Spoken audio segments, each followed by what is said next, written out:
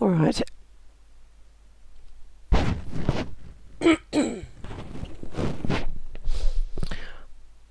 Hello everyone. Here is another viewer question answered. I have here an applique leaf, and this has been digitized by someone else, and I've left the grid on to show you how small the leaf is.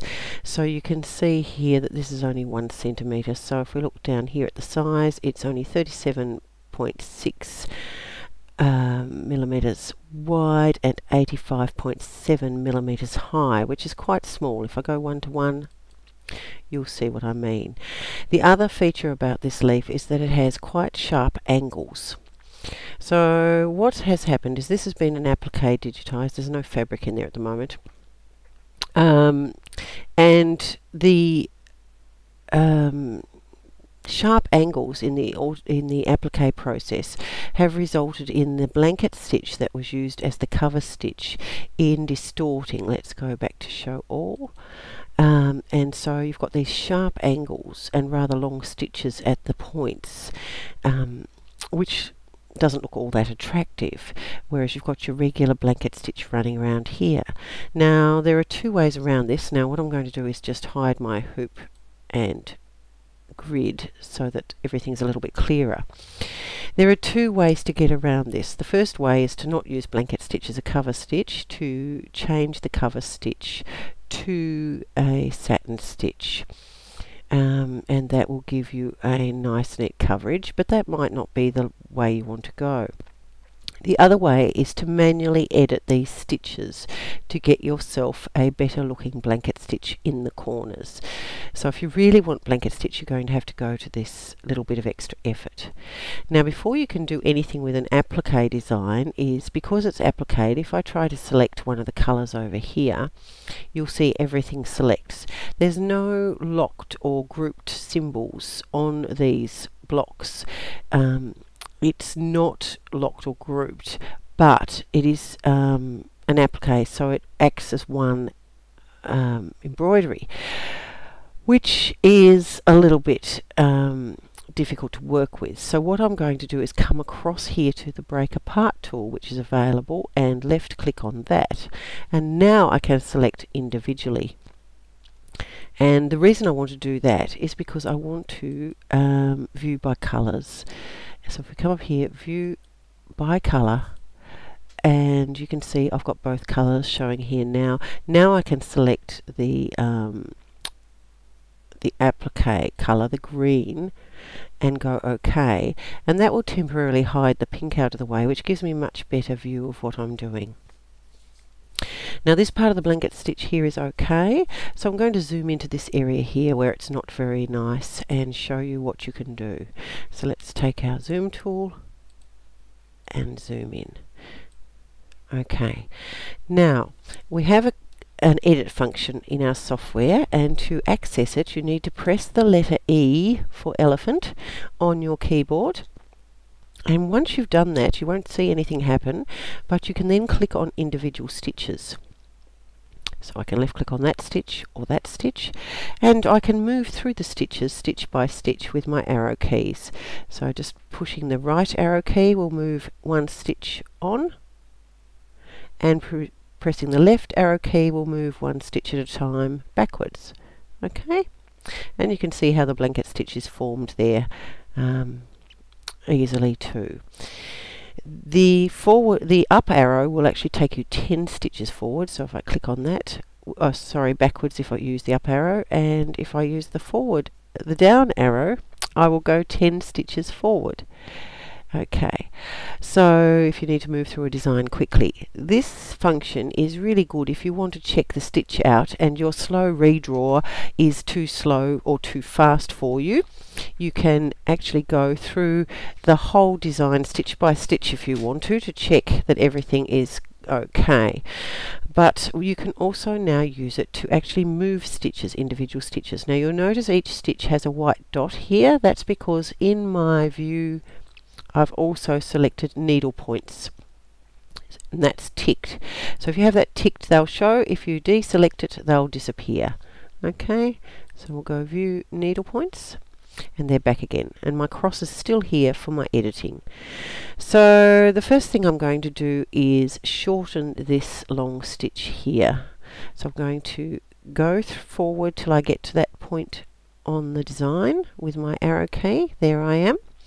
And I'm going to use my mouse and left click over the cross and drag that stitch back to where I want. Now sometimes you'll actually see it move and other times you won't see anything, but just move your mouse to the position you want it and let go your left mouse key when you're in the position you want, and then press enter, and you'll see it'll jump back to a shorter stitch or to the position where you selected. Now I've got that shorter, I can move this stitch here. So I can either just click on it with my left mouse key, or I could have used my arrow keys to get back to it. But I've left clicked on it. Now I'm going to left click and drag to the position I want. And I want it to come out. I haven't let go of my left mouse key. I'm going to keep that down till I get in the position, but I'm just showing you that I want it to come out at a 90-degree angle from the actual stitching line. So I'm going to release my mouse key about there and then press enter, and the stitches jump. Now I'm not quite straight, so I can always just move it slightly again, release my mouse and press enter, and I like the look of that position.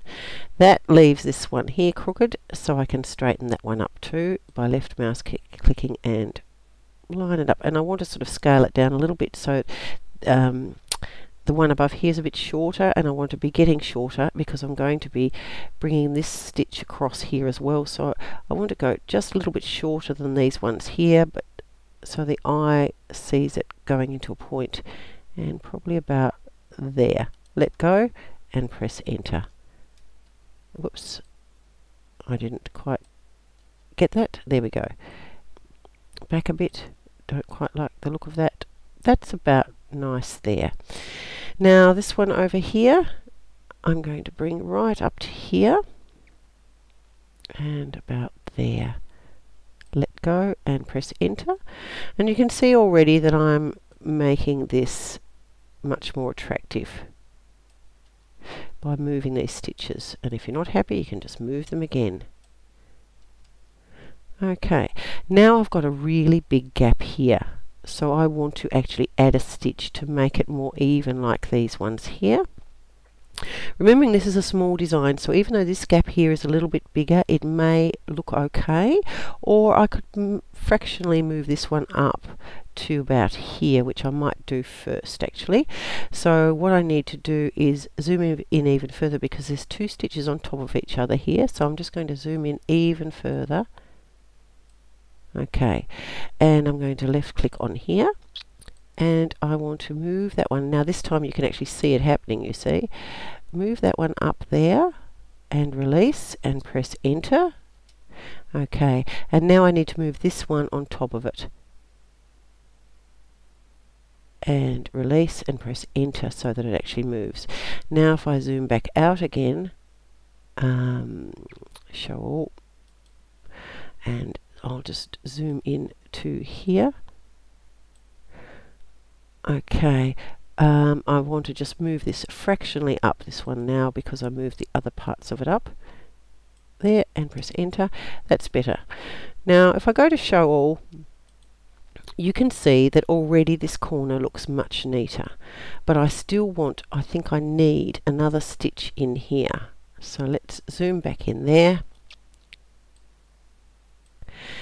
Now while I'm in the edit mode, I can actually add stitches as well. But what you need to do is move your cross to the stitch before where you want to add the stitch. So let's just go through with our forward arrow key, our right facing arrow key, to the point where we want to add the stitch. So we're going up and around the point. We're up here now, and we're going to go to here, here, back to here. Okay, now you can see that this line here has gone pink, and this line here in the direction of where the next stitch will be is pink also. So now if I right click where I want my new stitch, the cross will jump and a new stitch has been created. Okay, now I need to create the stitch that is going to come out here. I can't create it just out in mid-air. I need to create it on the line between where the last stitch was and the next stitch is going to be. So I'm going to right click anywhere along here because I'm actually going to move it. Okay, now I've created another stitch. I can left click and drag that to where I want it to go, about there. Press my enter key, and now I'll need another stitch on this line to bring back to here to form the blanket stitch. So I'm right clicking on the line between the cross and the following stitch, and that will give me a new stitch which I can then left click and drag to where I want it and press enter. Okay, now I've created that extra stitch. I'll probably just move this one by left clicking on it and just move it ever so slightly this direction and press enter. That looks fine to me. And let's go to show all, and I'll just go back through the stitches to get that cross out of the way so we can actually see. If you hold your arrow keys down, by the way, it will run through the stitches. I hope you can see that happening. You just hold your arrow key down and it will run through the stitches. Now that's looking much neater here. I probably want to bring this one round this way just a little bit more.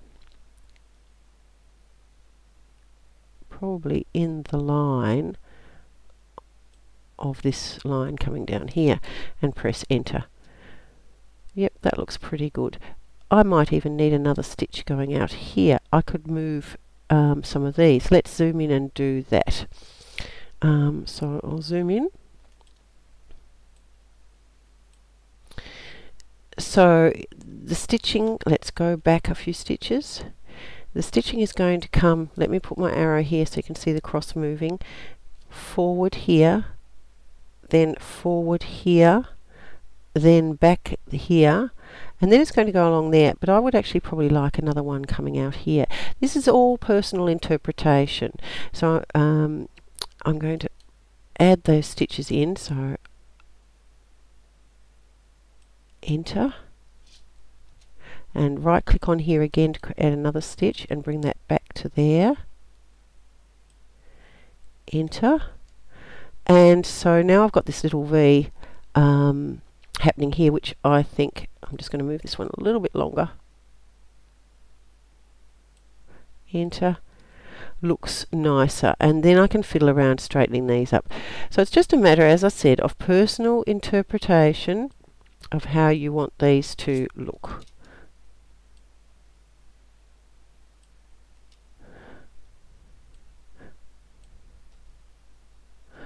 And you need to really, to understand how they're going to look, you really need to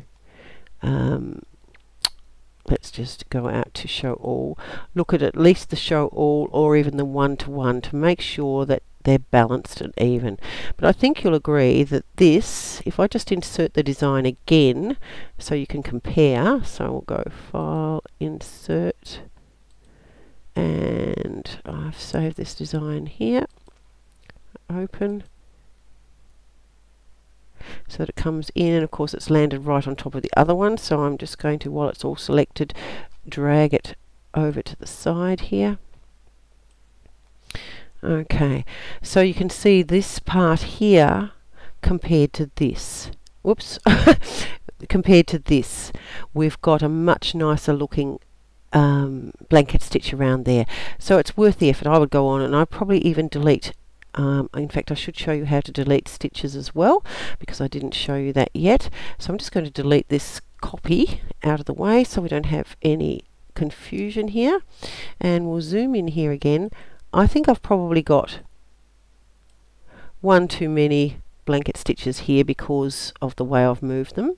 So I'm going to take one out and move the other one a little bit closer to see how that looks.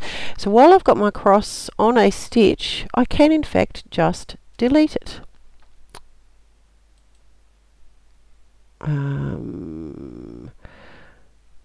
Let me see, perhaps I moved.